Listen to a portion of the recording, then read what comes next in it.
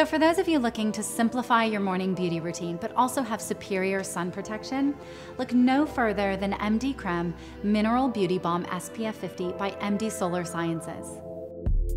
The company MD Solar Sciences is known for advanced sun protection. It even has the Skin Cancer Foundation seal of approval. One of my favorite aspects to this product is it's a full-on mineral-based sunscreen. So many products out there have mineral chemical combinations, but not this one. It's titanium dioxide and zinc.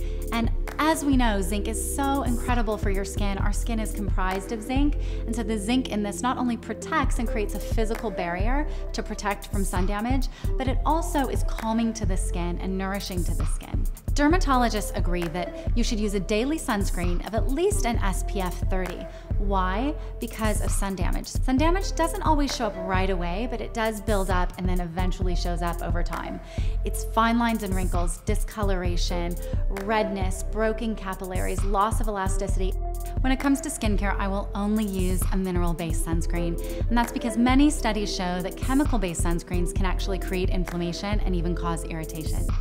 In addition to the minerals in here, it has a powerful antioxidant complex, a patented complex called Provention R that has green tea extract, vitamin C and E, coenzyme Q10, and other fruit extracts that all work together to not only protect your skin from other signs of aging, but also to turn back the clock.